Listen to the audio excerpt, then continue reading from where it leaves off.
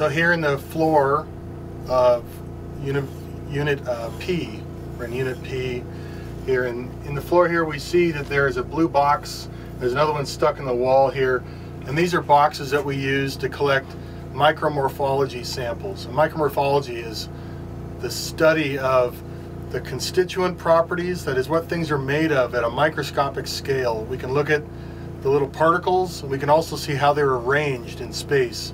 And we use this in archaeology in order to understand how things are perhaps made and maybe what's inside them at a really small scale. Nothing hides at that really small scale, so it's a useful approach. And also we can use it to compare one kind of deposit to another kind of deposit. So you can make sure that they're actually different, or that if you're going to compare the two things, that they're actually the same. And in this case, we've got a box that's placed in the very top of the edge of the pit feature, that is feature P1, where we found all of the projectile points in 2012.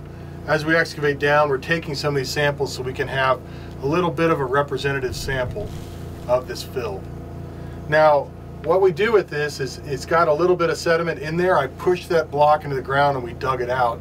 I will send that to a laboratory in Vancouver, Washington, and they will soak it in plastic and basically turn it to a rock, in a sense.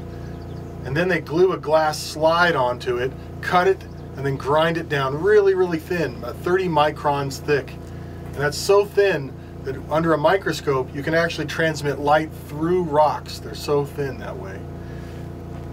Under a petrographic microscope, a very special kind of microscope that plays around with different wavelengths of light, we can figure out basically what this whole thing is made of, if there's any really micro stuff in it, and ultimately helps us describe the archaeological record of this pit feature much better than just simply looking at it with your eyes.